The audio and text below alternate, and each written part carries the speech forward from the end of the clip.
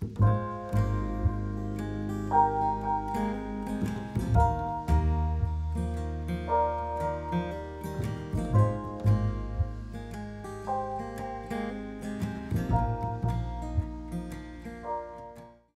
part of a set of twins.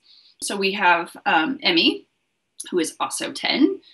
There was a time where Emmy was sitting on the bed with Logan, and I'm sure that we were having some kind of maybe veiled discussion around gender. And Emmy goes, look, I've always wanted a brother. You're my brother, right? Can we move on? If Emma was running the show, Logan could have gone to second grade as a boy. She would have been like, let's do it.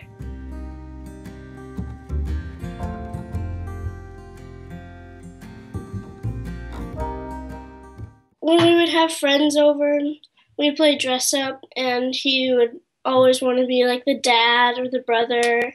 He was always trying to like hint towards, I don't feel like the person I am. I feel like a male. All the struggle that we talk about, she never flinched, she never wavered. I was surprised that she has never used it to hurt him. They fight, right? Like regular siblings, but she knew that was a line. That she was never going to hurt her brother around that.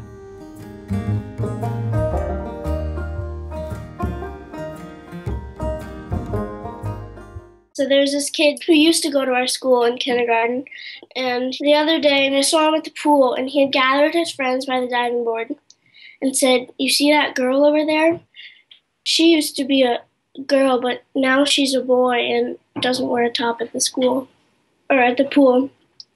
So a couple days later, I went up to him and gave him a piece of my mind. I go, my brother is fine with it, and you need to be fine with it too. It's not nice that you've made fun of anyone like that. You need to stop. Guess that really wraps it up. Like, he's who he is, and doesn't change anything.